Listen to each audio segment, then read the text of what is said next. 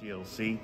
Thanks for joining us. Today's day 18 of our Daniel fast, and our prayer focus today is going to be choosing to be a doer of God's word, intentionally putting his word into practice. And it comes from James chapter 1, verses 22 through 26. But don't just listen to God's word, you must do what it says. Otherwise, you are only fooling yourselves.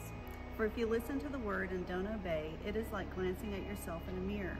You see yourself, walk away, and forget what you look like.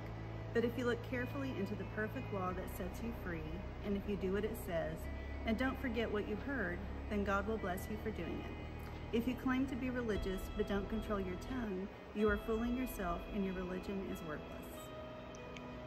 Well, that's awesome. But when we intentionally choose to plant God's word in our heart and to obey it in every aspect of our lives, it's just amazing how God honors his word. I believe it's in the book of Jeremiah. It says that he watches over his word to see that it is performed. So he is faithful to his promises. Just stand on the word.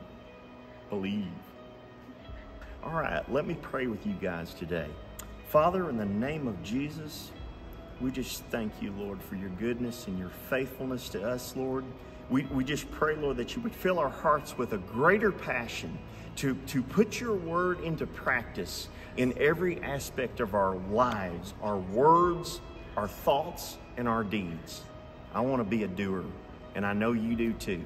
God bless you all. TLC, we want to thank you for your faithfulness throughout the last 21 days of being able to dedicate and seek God for the miraculous to take place, not only in your life, but here at TLC. We want to invite you to come out January 30th at 9 and 11. We are believing God for a miracle service, signs, wonders, and miracles. When we seek him, we pursue him, God shows up in ways that we can't even imagine. So I want to encourage you to invite a friend. Come expecting. We've been seeking him. We've been devoting our focus to him. And we believe that on January 30th at 9 and 11, God's going to show up and do miraculous things and transform hearts and lives. We look forward to seeing you there.